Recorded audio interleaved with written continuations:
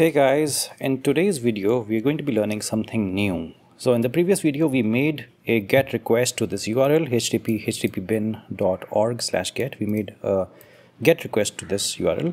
In today's video we'll be doing the same, but instead of using blocking URL requests like we did last time, in this video we'll be using async await. So many of you are probably from JavaScript background. Statistics say that Rust is not going to be anybody's first programming language, right? People would already be coming from a JavaScript and Golang background. So I'm assuming that you probably already know JavaScript really well. And the async await concept here is very similar to what you would have learned in JavaScript. So you wouldn't want to make blocking requests which keep blocking the entire process. So you use async and await. And in this video, exactly that's what we'll be learning about. We'll be learning about async await. And that's like going to be the most important the primary way of how you'll be calling APIs in Rust. So whatever you'll do in your Rust career in the future, like working with blockchains like Solana and Polkadot, all of those projects that you'll build in the future, you'll be calling APIs using async await mostly. So it's going to be a very important concept for your career. Now, I had received a lot of requests in my 40 Golang project playlist videos that even the projects in the beginning of the playlist were quite complex. So I've incorporated those changes here in this 50 Rust project playlist series. So in case you're not aware, this video is part of the 50 Rust projects playlist series. If you want to check out the other ones, go check out the other ones as well. In the playlist tab, check out the other videos. So in this video, we're going to keep things simple in the sense that even the first 20 videos, right? I'm going to keep things simple. What I'll be doing is I'll be taking some concepts, the basic concepts of Rust and building a small project around them, rather than building videos which have multiple concepts being implemented at the same time, which can confuse some people. So I'm using simple concepts and building simple projects around them for the first 20 videos. And from 21st video onward, we'll be building more complex projects, which will have multiple concepts being brought together to build bigger projects. All right. So what was basically happening was that there wasn't enough starter material available for Rust and Golang, and suddenly people would land on my videos and they would like really lose it because the stuff was really advanced. So I'm trying to bridge that gap now, where anybody can build the first 20 projects, not a big challenge, and then 21 onwards, the people who already know Rust, they'll enjoy more. From the 21st video onwards. Okay, so having said a lot till now and not shown you any code that's making me a little uncomfortable, so what we'll do now is we'll cd out of it, we'll clear, and then we will create a new directory, a new cargo project, cargo new. It's going to be called async rust yt for YouTube, and we'll cd into it. So we'll say cd async rust yt, and I will open this up in my code editor. So now hopefully you can see the VS Code on my screen. For the dependencies, we need request. Okay, so I hope when you open up this file after doing cargo new, you would get the src folder and you'll get cargo.toml, and that's where we're making some changes. We're adding dependencies in form of crates, and request is the first crate that we need. We need a particular version of request, and we need some features from that version. So I'll go ahead and add them here. In case you don't want to type all of this and you want to pick it up from my GitHub project, completely all right. I'll try and leave a link to the GitHub project in the description. But in case I forget to do that, because usually these videos, they get edited and then they come out after a while. So in case I forget to do that, please go check out my GitHub account. There's something in my eye. Really sorry if I keep blinking a lot today, because I was riding my bike and then there's something in my eye. So apologies if it distracts you. Anyhow, so I need two more dependencies. I need error chains and I need Tokyo. So what I'll do is I'll copy and paste those as well. Now I believe we've already on one of the projects that we've built earlier, we've used almost all three of them.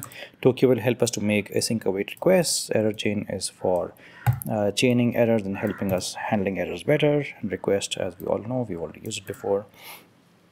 Now main rs. Okay, main rs is the file where we'll be writing most of our code, or actually all of our code. And here we'll get started with the first line, which is basically use error underscore chain and error underscore chain. And for error chain, you'll say foreign links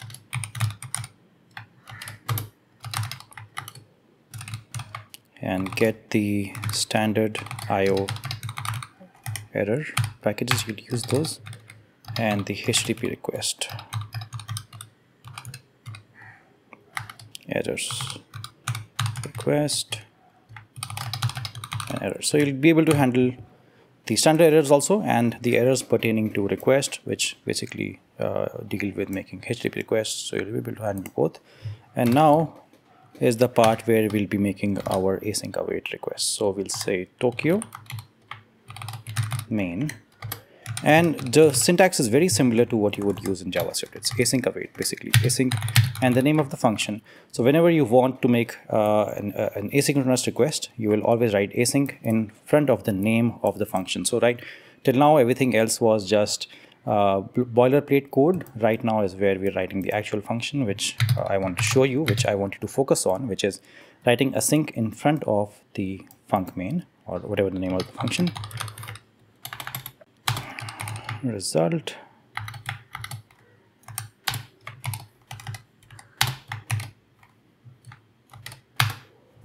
and the second most important thing is the await part, right? Since we've written the sync part, we have to write the await part. So here we'll say let response equal to request. So we're using request only to make that request. So we'll say get, again making a get request, right? And the URL is the same again this time, which is http bin/get. Okay, but now comes the most important part, which is at the end you're saying dot await.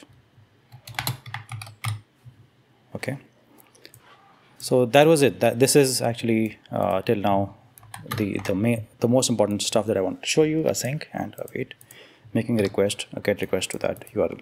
Okay. And now you just want to print out stuff. So you'll say print ln status response.status. By the way, either today or tomorrow, I'm also planning to create a video on Substrate and Polkadot on how to build a small project using Substrate. Now, it is going to be really complex for somebody who is very new to Rust. So, I only suggest you watch it. I mean, I would recommend you to watch it, but watch it with an open mind, in the sense it's possible you won't understand many things, but just watch it with an open mind, because eventually you will get there where you'll be able to understand all of that as well. So we'll be building a small Substrate. Like, I'll just take you through Substrate. Basically, that's my plan, either today or tomorrow, because a lot of people who are learning Rust, they also want to know exactly where will they use these skills, right? And that's also what I want to show you guys. So here, to show the body, right, we'll say response.text, and then again await for the body. And this body is what we'll print out. So when you saw the demo, right, you saw headers and status and body. So this is for the body. Now for printing out the body, we'll say print ln, and here we'll say body.